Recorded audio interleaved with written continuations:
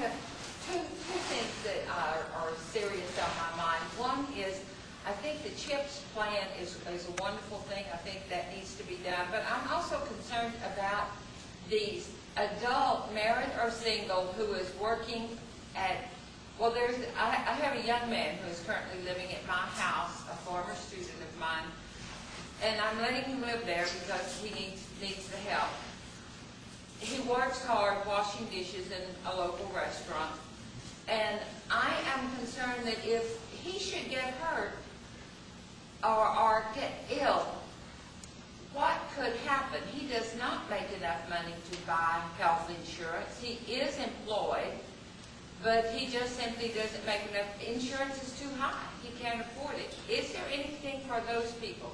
My other thing that I am concerned about, of course, is immigration, and I have a solution, but nobody's going to like it. Listen to it. My theory of people coming across our border illegally is that they are invading our territory. I think if we shot about 10 of them, that would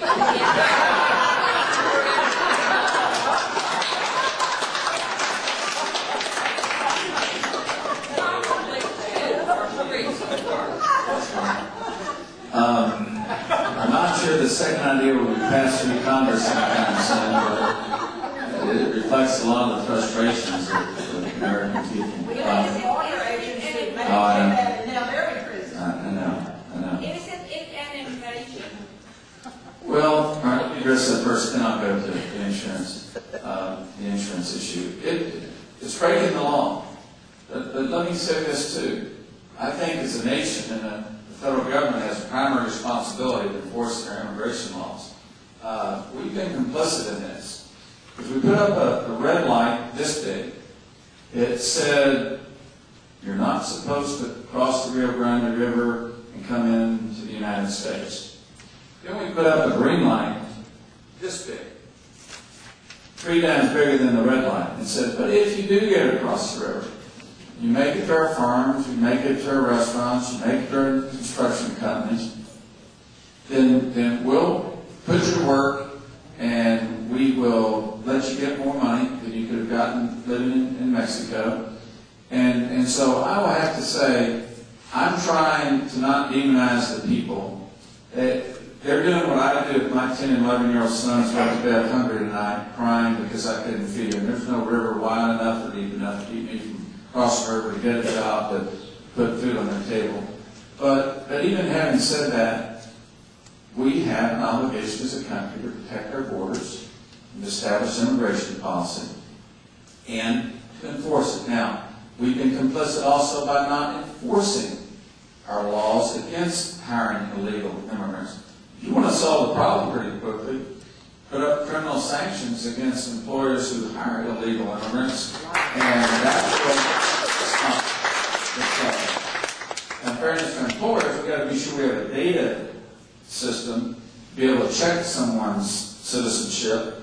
Otherwise, we're holding employers responsible for something that's not their fault. If we can do credit card charges anywhere around the world instantaneously and then check your credit, certainly we have the technology to be able to check and see whether people are going to, or whether people applying for jobs are legal or illegal.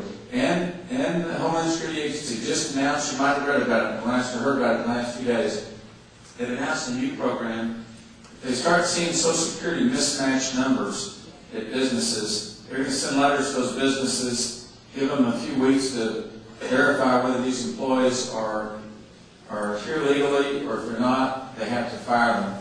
And that may be the first step toward getting some control of this problem, other than what we've already done to strengthen the border patrol situation. And most of these people come here to work, so if they can't get a job, they're not going to, most of them aren't going to stay here unemployed. They'll go back to their home country and make perhaps less money.